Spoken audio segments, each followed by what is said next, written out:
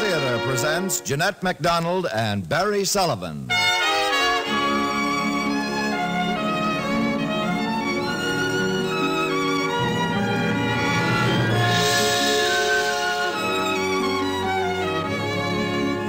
From Hollywood, the Mutual Network, in cooperation with Family Theater, presents The Dotted Line, starring Barry Sullivan. And now, here is your hostess, Jeanette MacDonald.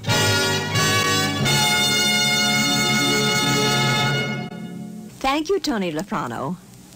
Family Theater's only purpose is to bring to everyone's attention a practice that must become an important part of our lives if we are to win the peace for ourselves, peace for our families, and peace for the world. Family Theater urges you to pray. Pray together as a family.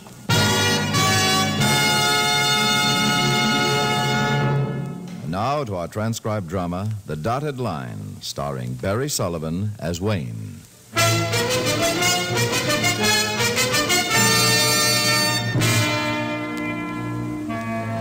All that was needed was a signature, just a few marks with a pen, and a man's life would have been saved. But only one person in the world could make those marks, a very special person, the President of the United States.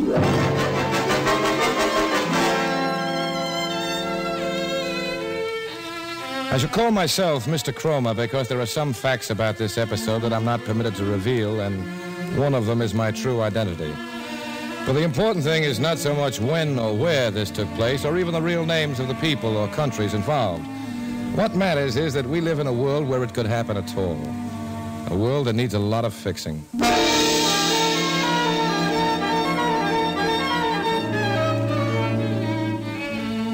My part in the incident began one night at the National Airport in Washington, D.C., during a time when Americans were fighting and dying in distant lands. But your airsick goes, Cromer? Yeah. They never do any good. Any questions? No, I think I understand most of it. I remember, you're a commercial attaché. With the Middle East Trade Delegation, I've got it.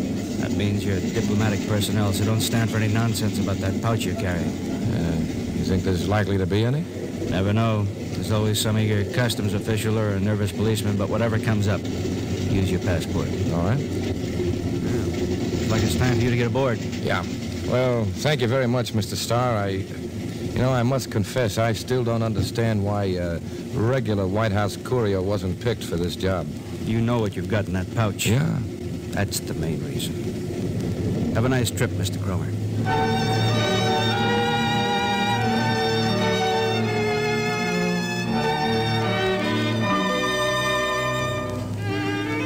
It was a few minutes past 11 when the four-engine military transport lifted from the runway and climbed into the night, banking east toward the Atlantic. Far below, I could see the jagged strand of the Potomac River shining in the moonlight. I looked at the leather portfolio in my lap. 10 years an executive in the import-export business, and it turned out I'd come to Washington to run errands.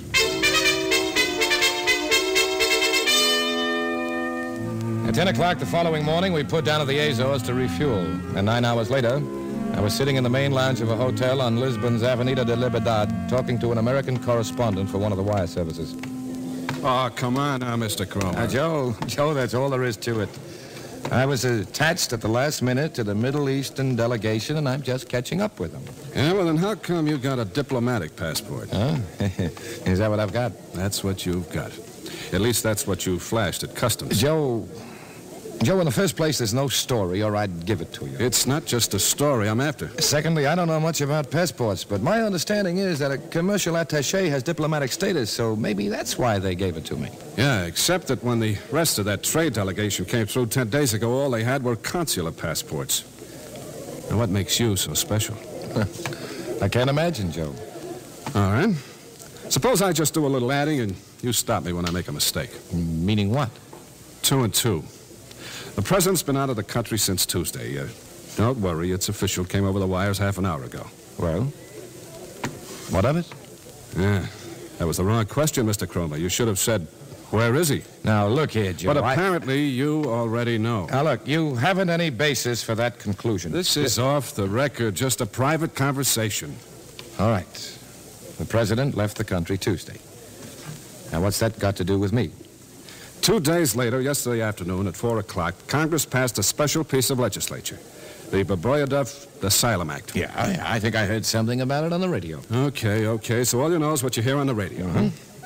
But it's a fact that being technically an undesirable alien, Baboyadov can't be admitted to the United States until the president signs that bill and makes it law. I believe that's right.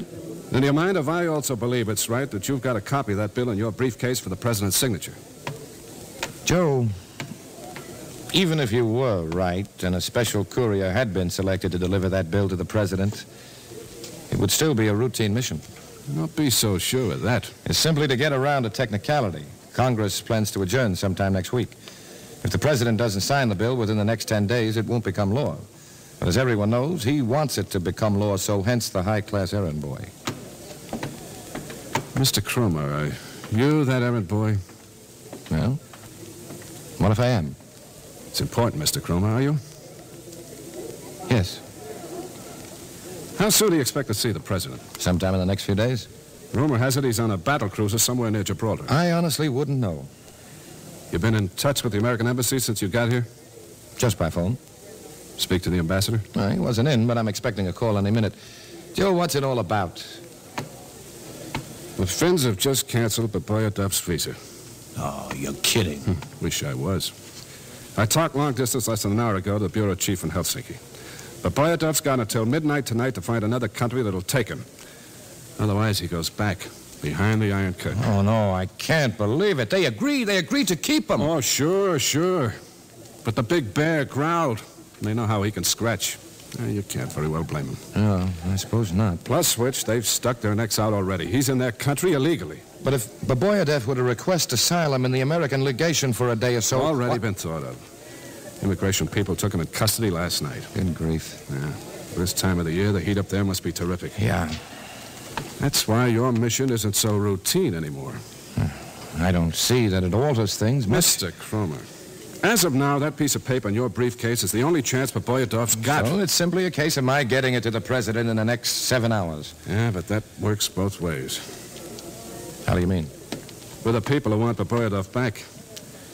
Simply a case of seeing that you don't.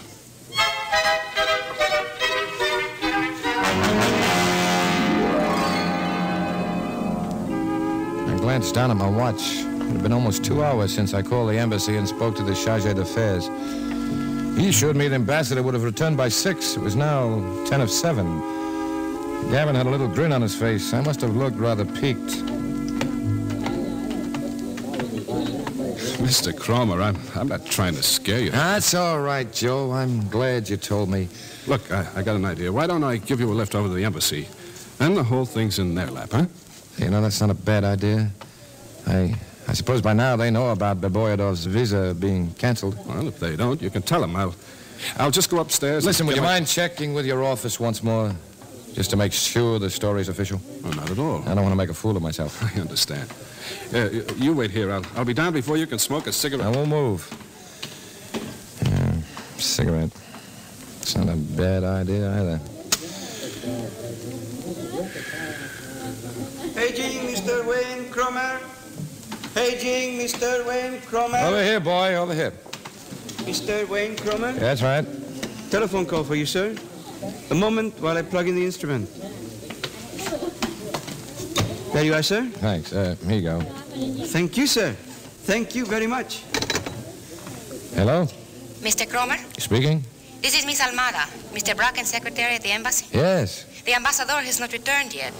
There have been some sudden developments in the past few hours. Yes, I think I know what you mean, Miss Almada. For that reason, a car is being sent to your hotel to pick you up and bring you back here immediately. Fine, that's very good. But meantime, you must stay in your room. Well, I'm not in my room just now. I'm in the lobby. Then you are to go there immediately and stay there. These are express instructions from the ambassador. Very well. And you are not to answer the phone or open the door for any reason. All right, but how will I know when the people from the embassy... It is now 4 minutes to 7. In exactly 15 minutes, a piece of embassy stationery with my last name written on it, Almada, A-L-M-A-D-A, will be pushed under your door by the man who is to drive you back here. Okay. Under no conditions must you admit anyone else. Don't worry, I won't. 15 minutes, Mr. Cromer. I'll be ready. Very well. Goodbye. Bye. Boy, oh boy. Oh, young fellow, You are finished on the phone, Mr. Cromer? Yes, thanks, yeah. Very well, sir. And by the way, son, I'm going out, and I'd like you to give a message to the girl on the switchboard. Yes, sir. Tell her that if a Mr. Joseph Gavin asks for me or tries to call my room, that I've had to go out for a while, and if there's anything he wants me to know, would he leave a note at the desk? You got that? If Mr. Joseph Gavin calls, you are out, and leave a note at the desk.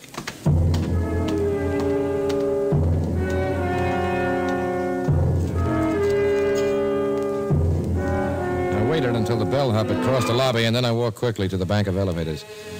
My room was on the 9th floor at the west end of the hotel, overlooking the river Alcantara. It was dark now, and I could see the lights along the Rua Augusta stretching away toward the paved square of the Raccio. I sat down to wait. And at exactly 11 minutes past 7, I heard a piece of paper being slipped under my door.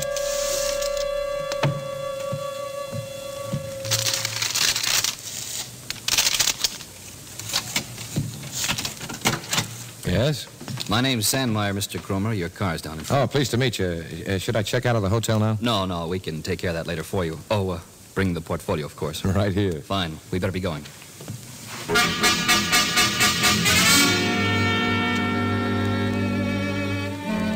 The elevator was crowded with people, and it made at least 3 stops before we got to the main floor. Sandmeyer stood in front of me all the way down, a husky, light-haired man of about 30 who looked like he could handle most anything. But I was still mighty relieved when we stepped out into the lobby and started for the front door. Mr. Cromer! Mr. Cromer! Yes? Sir, we're in a pretty big rush. Yeah, this won't take a minute. Mr. Cromer, this is a note from the Mr. Gavin you said might call. We thought you were not in. That's all right, son. In this envelope. Thanks very much. Here you go. Thank you, sir. Much obliged to me. Yeah, that kid's really in business. Mr. Cromer, look, you're my responsibility. Okay. I'll read it in the car. Now, here we are. Get in, Mr. Cromer. I am Miss Almada. I didn't expect you'd be along. Yes, the ambassador returned to the embassy a few moments after our phone conversation. Good. But of course, there was no way of calling you back. Say, that's right. I wouldn't have answered if you had. The point is, arrangements have been made for you to complete your mission tonight. Tonight? It is not a difficult matter, you may think. The personage you are to contact is scarcely 300 miles from here. On a battle cruiser? Yes, that is my understanding. A seaplane, a PBY, I think you call them, will be waiting for you just a few miles west of here. Good enough. And knowing from experience the way that Mr. Sandmeyer drives, we should be there in no time.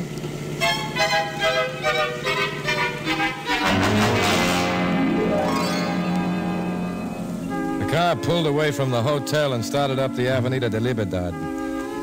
I set the portfolio on the floor next to my feet and leaned back to enjoy the ride. The windows were down and a sharp, stale breeze blew in from the ocean. We'd been driving for about 5 minutes when I remembered the note from Joe Gavin the bellboy had given me. I fished the envelope out of my pocket and tore it open. Is anything wrong, Mr. Cromer? No, it's just a note from a newspaper friend of mine. I said I'd have lunch with him tomorrow. Well, perhaps you can if you come back this way. I folded up the note and put it back in my pocket. My hands were shaking as I reached down for the portfolio and laid it across my lap. Gavin's handwriting was large and the note had been short. Dear Mr. Cromer, the Babayadev visa cancellation has been officially verified. I tried to reach your embassy for comment, but was informed their phone had been out of order since 5 o'clock. Good luck, Gavin.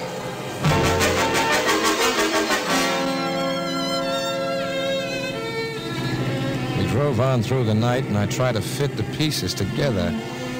If Gavin couldn't phone the embassy, then the embassy couldn't phone me. So Miss Almada was lying, and Mr. Sandmeyer was not what he seemed. And there might very possibly be a seaplane bobbing in the surf off the coast, but it certainly wasn't pointed toward Gibraltar. And neither in that case was my unsigned copy of the Babayadev Asylum Act. Yeah, I could try to bluff them. I could say that another copy of the bill could be flown to the president in time to beat the deadline and save Mr. Nikolai Babayadev. Yeah, maybe it could. But my making such a statement at this point would practically rule out the saving of Mr. Wayne Cromer. It had to be something else, something in character. Something that only a bumbling American businessman would be likely to do in a high-priority situation like this. Say, you know, this is a beautiful city, Miss Almada, just beautiful. You like Lisbon, Mr. Cromer? Love it, always loved it. Used to come here in the old days. Oh? Yeah, before the war. Made a lot of friends. Import, export, that's my line. You must find that very interesting. I love it. Can't wait to get back to it either. You know, sometimes this government stuff can be a lot of nonsense, you know. No offense, San Maya. No, not at all. I guess someone has to do it. You been with the department long? All 5 years. That's 5 more than I could stand. No, nothing personal. Of course not, I understand. Well, you either, Miss Almada. It is quite all right, Mr. Cromer. But I mean, well, now you just take us. Take this mission as an example. As an example of what? By duplication of effort. Triplication, for that matter. Here we are, three of us doing a job a Western Union delivery boy could handle. I think perhaps you have a tendency to oversimplify things, Mr. Cromer. Oh, sure. On the surface, we're all pretty well occupied. I've got a paper in my briefcase to rattle, and San Maya has a steering wheel to twist, and you, Miss Almada... Yes? Well, I guess if we get caught exceeding the speed limit, you can always argue in Portuguese with the traffic cop. Yes, among other things. Say, incidentally, what time am I scheduled to take off? 8 o'clock sharp. We're only a few minutes from the dock. Well, now, there's a perfect example. Of what, Mr. Cromer? Waste. Genuine waste of the one thing that money cannot buy. Time. No offense, San Maya. Of course not. Well, look at my watch, Miss Almada. 7:35. 7:35. 25 minutes before my plane leaves, and you say we're just a skip and a jump from being there. Well, now, after all, Mr. Cromer... I know. Things got a little mixed up. The picture changed. Cloak and dagger and all that. But, you know, after all, in my business, I have to meet emergencies like this and on schedule. On schedule, Miss Almada. Well, we will do our best to adhere to your schedule from here on. You know, I think I've finally got your number, Miss Almada. I beg your pardon? I've got your number. I know what you do, what you really do to earn your money. Do you? Yep. You are hired to smooth the ruffled feathers of VIPs like me who come around growling about governmental inefficiency. Now, Mr. Cromer, that is not true. A secretary like you back in New York, she can charm the birds off the trees. Yes, sir. Well, I must say, you do it very well. Thank you. However, it is not what I am paid for, Mr. Cromer. I am a secretary. Well, there's no law against doing 2 jobs at once, young lady. No law in the land. You know, that's what I had in mind when I made this trip. All the good it did me. How do you mean? Renew old business contacts while I'm running this errand. I have a lot of friends here in Lisbon. Joe Gavin, John Henry. Oh, it is too bad you did not have a chance to see more of them. More of them? I missed John completely and only saw Joe for a minute in the lobby this evening. I am really very sorry. Well, I guess it can't be helped. Do we turn here? Yeah, that's right. The ocean is just a few blocks away. I wish I could have explained to George about that luncheon date tomorrow. Hate to miss it. Well, you may not have to. Oh, no, ma'am. I love Lisbon, but once my job's finished here, I'm heading straight for little old New York. Yes, sirree. No stop-offs. When you speak of Mr. Gavin, is that the newspaper man? Mm-hmm. Yep. And the contacts I've made through him. You know, he knows every businessman in Lisbon, every single one. You have a great admiration for businessmen, do you not, Mr. Cromer? I ought to. I'm one myself. It's what makes the world go round, Miss Almada. The poets say it's love, but take it from me. Say, San Maya, I've got a great idea. Stop the car. What? You see that little cafe ahead? Pull up there. Stop the car. Mr. Cromer, I just want to make a phone call. Leave a message back at the hotel for Joe. I'm afraid that would be impossible. Don't you stop worrying about security, Miss Almada. With me, Mum is the word. Name, rank, serial number, no more. I know a little bit about these things. But you have to be aboard the plane in 20 minutes. You said it's only a few blocks away. Now, let's be fair, Miss Almada. I'm making quite a financial sacrifice to work for my government. I don't think one personal phone call is too much to ask in exchange. Very well. Pull over, Mr. Sandmeyer.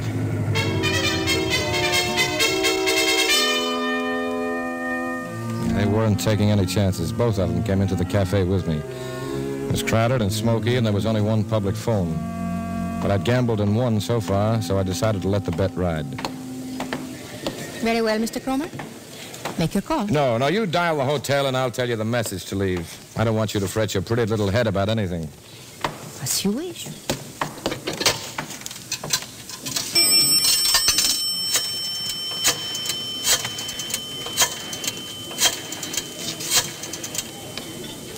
Hello?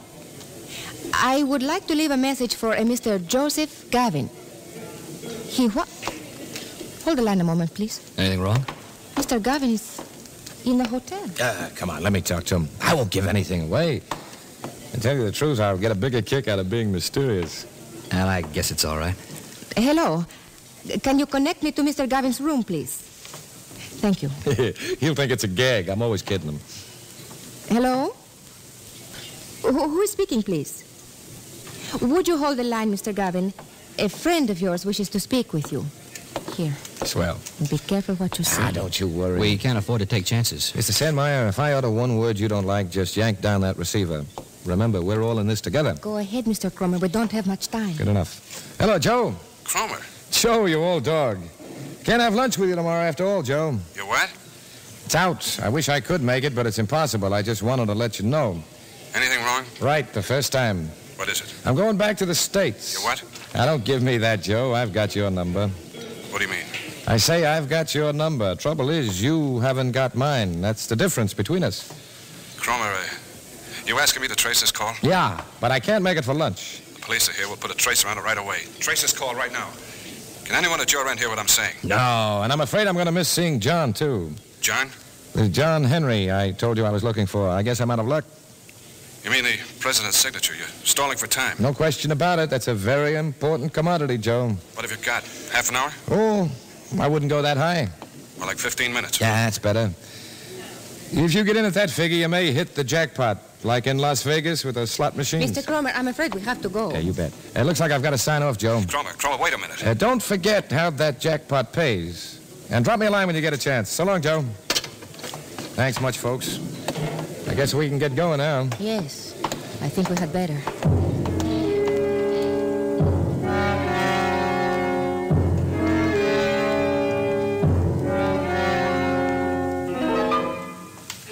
For a moment, I thought Sandmeyer had seen it. He seemed to be staring at the phone as I stepped away and followed Miss Alnada back through the cafe toward the front door. He said nothing when we got outside, nor during the short drive that took us the rest of the way to the waterfront. I looked at my watch as we pulled to a stop in front of a small boathouse at the foot of the deserted pier. 17 minutes to 8. The inside of the place smelled like a fish market, and the boat slip was deserted, so we sat down to wait. Another 5 minutes passed, then 10. Things were beginning to look black. Mr. Cromer, is the dampness bothering you? Yeah, a little bit. I noticed you were shivering. I guess I'm just a little anxious to get underway. Oh, of course, I understand. Delays always make me nervous. The launch should be along any minute now. I don't see any lights out there. No, it won't be running any. You care for a cigarette, Mr. Cromer? Thanks. I got a pack of my own brand right here. Fine. Shh. Listen. Yeah, she's right on schedule. At the launch? Uh-huh. Here's a light, Mr. Cromer. Thanks. Oh, Mr. Cromer, you dropped something.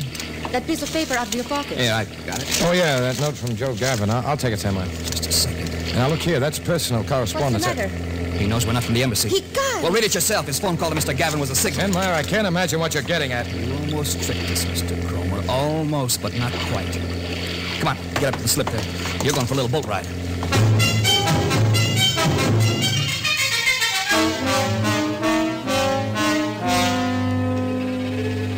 The motor launch pulled alongside, and I got in the front seat next to the man at the wheel.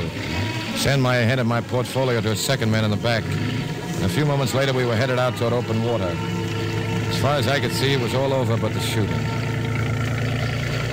Mr. Cromer, are you all right? Oh, just grand. Permit me to introduce myself. Sergeant Valdez, Lisbon Police, Harbor Patrol. The police? We were able to trace your call to the cafe, and with ship-to-shore radio, the rest was easy. You mean I'm safe? See. And by now, your captors are in custody. Holy cats, you guys are marvelous. Oh, that was quite clever, leaving Mr. Gavin's envelope in the coin return slot of the phone in the cafe in order to keep the line open so that we could trace the call. Yeah, I had a little trouble folding it with one hand. Very clever indeed. Don't forget how the jackpot pays. Mr. Gavin had some trouble with that one. Well, I'm glad he finally figured it out. Oh, he is a smart one. Tell me, is that really how the slot machines work in Las Vegas?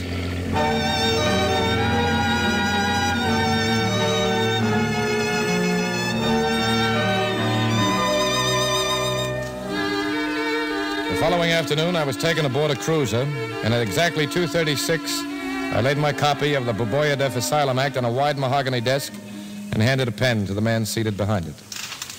If you'll sign there, sir.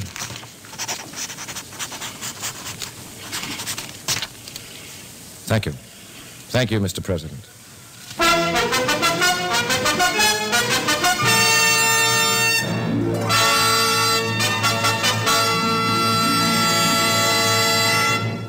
And now to our hostess, Jeanette MacDonald, and our star, Barry Sullivan. Thank you, Tony. Thanks, Tony. Do you know what I was thinking, Barry? What, Jeanette? When you stop to think about it, anything can be a prayer. Anything. A sob, a tear, a cry for help, a shout of joy. You just can't rule the heart's desire into a rigid form when asking for God's help. That's why I guess our whole language is sort of embedded with little prayers. They're in our greetings, our partings, our exclamations, our lovemaking, even in some of our Christian and family names. And, of course, in our songs. Jeanette, you mean we more or less accidentally call on God each day lots of times without remembering that we're doing it? Mm-hmm. That's just what I mean, Barry. We get the ready-made prayers in our language from our ancestors. Their very lives were constant prayer.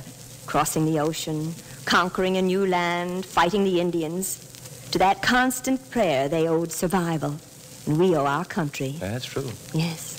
They never left God out of a moment of their daily lives. It's shocking to realize how much we take for granted today. How often we forget to let God into our daily lives. You're saying that nowadays prayers have become a sort of a lost art. Well, Barry, prayers are not an art to me. They're the heart of living. And certainly we haven't lost heart. We just need more and more of it. Yeah, and of course there's nothing to prevent us from attuning our ears to a little, what did you call them, Jeanette? Was it the embedded prayers? You put it very nicely, Barry. The embedded prayers. Well, that's a good start toward bringing back to our daily life what we might call the missing prayers. Well, why shouldn't we call them the sleeping prayers? Anyone who thinks about them can wake them up and make them real prayers again the instant he alerts his ears and his heart. You got the message, Barry. Just on time. It is time, you know. Time to say, the family that prays together stays together. More things are wrought by prayer than this world dreams of.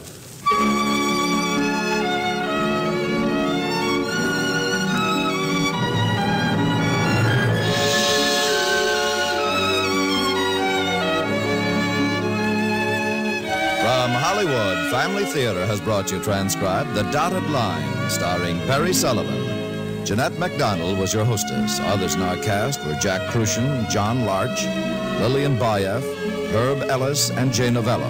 The script was written by John T. Kelly and was directed for Family Theater by Robert Hugh O'Sullivan, with music composed and conducted by Harry Zimmerman. This series of Family Theater broadcasts is made possible by the thousands of you who feel the need for this type of program, by the Mutual Network, which has responded to this need, and by the hundreds of stars of stage, screen, and radio who give so unselfishly of their time and talent to appear on our Family Theater stage. To them and to you, our humble thanks. This is Tony Lafrano expressing the wish of Family Theater that the blessing of God may be upon you and your home, and inviting you to be with us next week when Family Theater will present Today is Sunday, starring Robert Stack. Jean Crane will be your hostess. Join us, won't you?